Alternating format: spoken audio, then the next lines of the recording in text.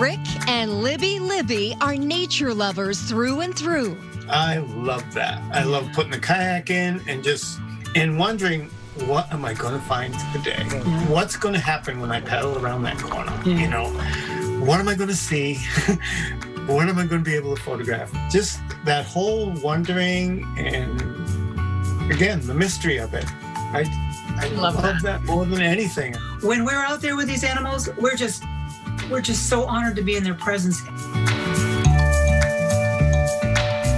And lucky for their followers, they're also skilled with a camera, bringing bobcats, loons, bears, birds, and of course moose into homes across the world with their outstanding photos and videos of animals that very few ever get to see. Then I have to say my favorite animal now is the moose, because it's just, you don't just walk up to them and start photographing. You have to work to get to them, and I appreciate that. Yeah.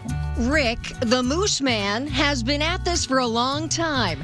We last caught up with him in 2014, looking for loons and, of course, hoping to spot a moose. It's just so quiet. You can go anywhere. You can paddle in water that's only half a foot deep, and I can get into where the moose are quietly. The kayak is a valuable tool if you're trying to get close to moose, whether it's to photograph them or just spend time with them. Since then, wildlife junkie Libby has joined the Moose Man team, and together they're unstoppable. So we basically are self-trained junior biologists for anything that we come across, and anything that we don't. We watch a lot of wildlife documentaries, and we're just geeks when it comes to wildlife.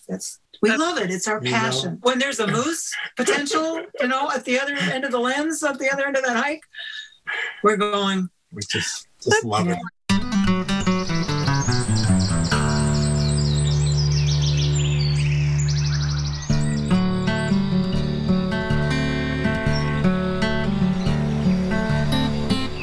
Recently, the team has pivoted their business model, going from 25 to 30 craft shows a year to harnessing their huge social media following. So it's a post every single day. We call it Moose and Coffee. And the connections with these people, it's all over the world. People from Sweden, from Italy. It's just from South America. Hey, they're commenting from Brazil this morning. People are almost lockstep with us on our journey. They can't wait for the next installment. So it's as much fun for us now to share it as it is to create the content. And, it used to be all still photos. Right. It's all about getting the picture. Now it's about getting the video. This past year, we've really gone back to our roots, which is moose. On social media, they're kind of all over it. And crazy about moose.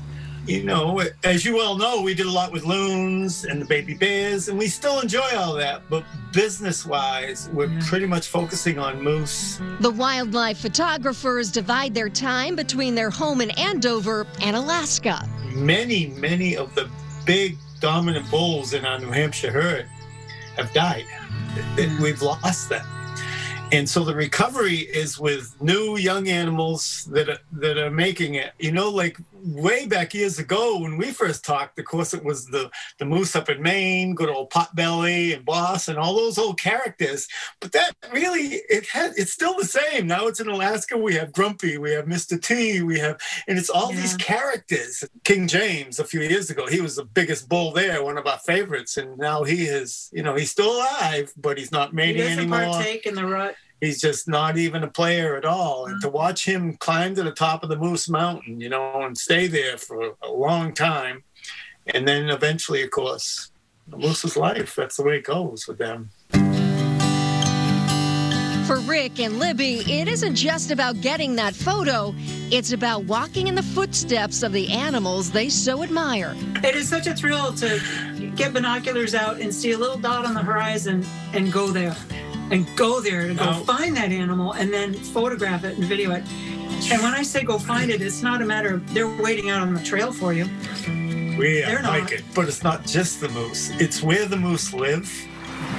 It's the quietness of their lives, the tranquility as they go about their day. and the fog, the early morning fog, the mystery of the fog, the kayaking.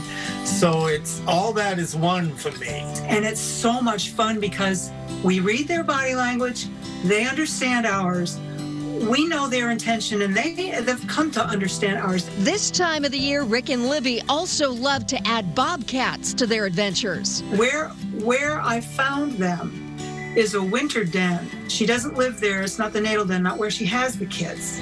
But she comes there for the winter because there's a food source nearby.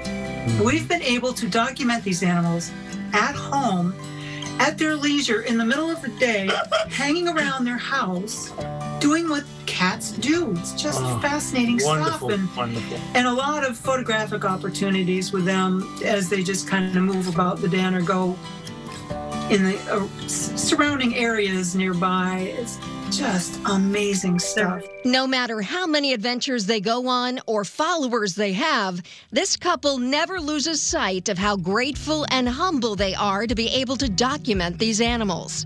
I always like to talk about staying humble and just how good that feels to feel that way. What it makes me feel like inside when I do feel that way. And I love for that to be how we put ourselves out there, in that manner. And maybe teach a kid that, or teach someone coming up, a young photographer, a budding photographer, a teenager, a young adult, and just kind of maybe put some of that thinking their way. And who knows, it might go, oh wow, this is cool. That would make me happy.